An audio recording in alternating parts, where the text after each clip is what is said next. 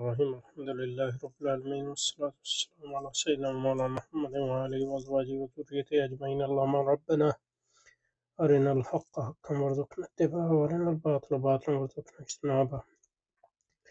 اللهم أرنا حقائق الأشياء كما هي. اللهم ربنا زدنا علما وعملا وإخلاصا. اللهم فرج عنا وعن إخواننا في غزة وفي فلسطين كلها وفي سائر بلدان المسلمين. اللهم نفس كربنا وكربهم، ثبت أقدامنا وأقدامهم، والطف بنا بهم يا أرحم الراحمين. صلى الله تعالى على خير خلق محمد وآله وصحبه أجمعين.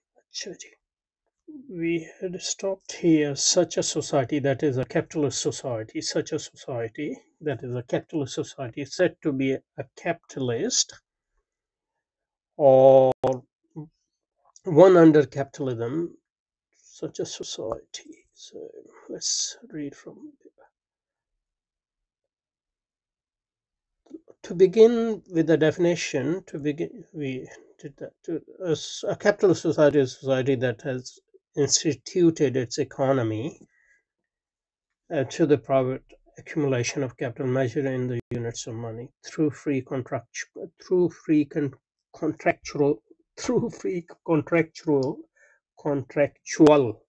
exchange in markets driven by individual calculation of utility. Okay. Such a society, the society just described, may be said to be capitalist or under capitalism.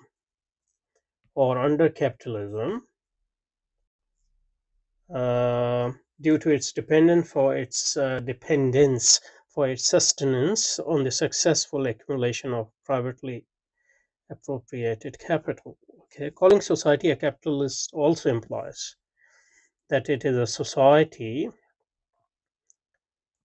So society which is dependent for its fulfilling its material need on private accumulation of capital can be called capitalist society.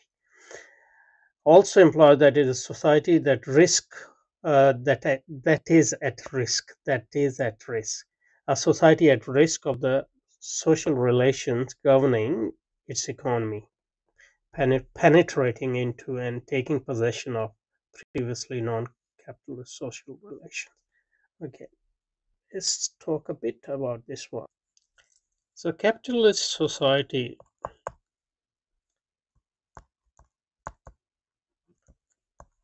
the second one, it's from Polanyi, and even though he sort of comes from Marxist background, but because he's a nationalist and through that sort of a conservative as well to that extent, he's also, so it's freak I'm talking about, influenced by Polanyi's capitalist economy or society, the society which he's saying is at risk, which means that as a society, as capitalism matures, so capitalism generally starts with at the fringes of societies which are not capitalist.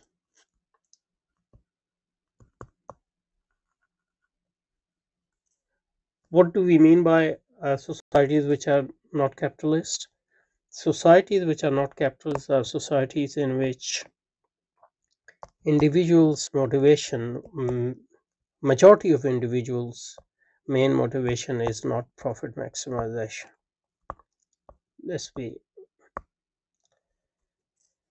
So they are not dominated by the evils of accumulation and the evils of avarice and covetousness. So those and social relations are not dominated by these two motives or the motive of profit maximization. So that's a non-capitalist society. It can be a Muslim, non-Muslim, it can be any society, but if these motivations are not the overwhelming motivation of a society, then society is not a capitalist society, and most societies until recently have been non-capitalist societies.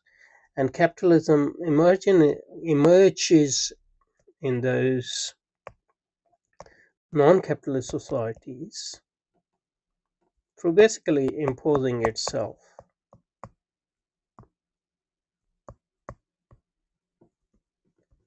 through violence and through other means. So first, an elite is converted to capitalism, and that elite imposes through various means capitalism on society as a whole. So if you study England in 16th century, uh, and the way Protestantism was imposed on England, that was part of, because Protestantism brings with it capitalism as well, in a sense. So because Protestantism was the first successful ideology of capitalism in Europe. So Protestantism, uh, during the reign of in the later half of the reign of Henry VIII, and then his successor, was imposed on England. When in most of that period, most of England was Catholic, especially the north. I'm talking about general public, but the elite, especially in the south, was converted to Protestantism, and that elite basically imposed Protestantism on the whole England in the form of Anglo-Saxon Church or Church of England, and with it, the same elite was also a capitalist elite, or was converting to capitalism, and through that, capitalism was imposed on England as well. But by that, for a long time, general publics were non-Protestant and non-capitalist. So it took centuries to convert the population of England to capitalism, and that was through their participation of overseas ventures and slaughters and imperialism and all that.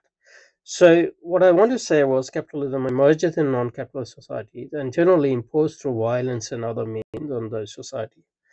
But it takes, and then it from above it penetrates into those societies and convert them into, through socialization, through education, through violence, through coercion, to capitalist rationality.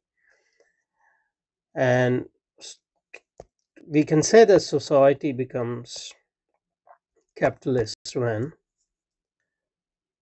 profit maximization becomes the main motive of individuals, and also social relations are subordinated to profit maximization. So society becomes appendage of economy in a sense. So generally, in non-capitalist societies,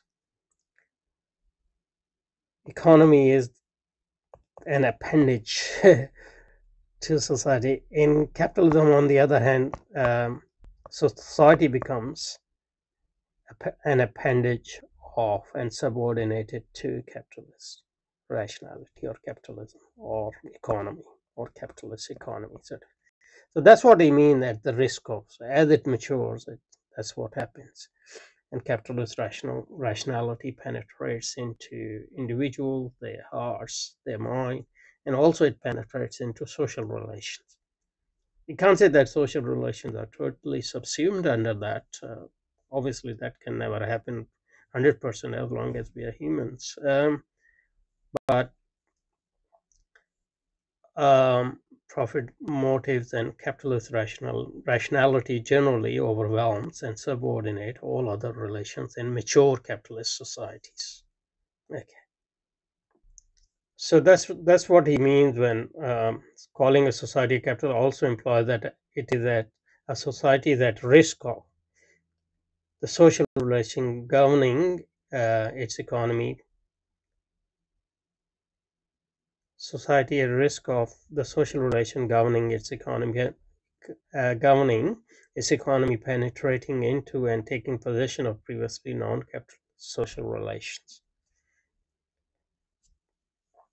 like your family ties, your friendships, everything else, what we call social relations, become subordinated to or subsumed under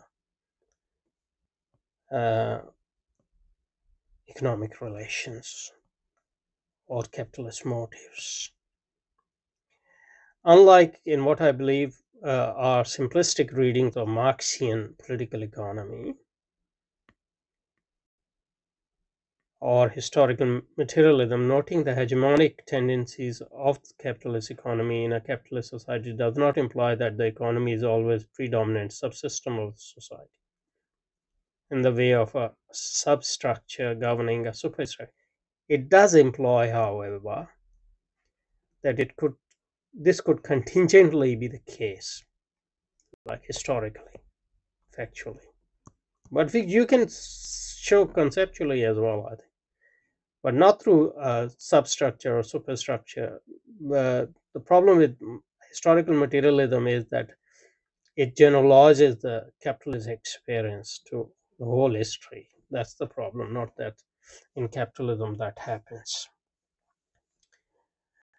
And also, probably the meaning of what do we mean when we say that a society becomes an appendage of economy in capitalism.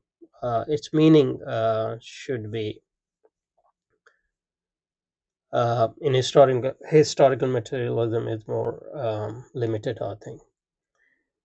Um, what we mean is not that social relations become economic relations, but this economic capitalist rationality predominates in a society as a whole.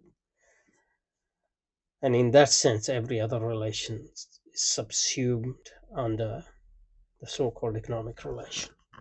Okay, it does, however, continually in the case that, as will be seen, a progressive subsumption of the social life under the organizing principle of capitalist economy is an inherently ever-present danger.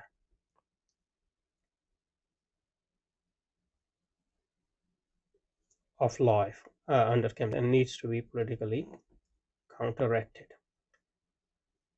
Yeah, need to be political counteracted, but can it be like in reality? And we will say in the long run it cannot be, because capital, which is basically emptiness, pure emptiness, swallows everything else. But this will become clear as we go um, along. Okay, so we'll stop here and continue from here.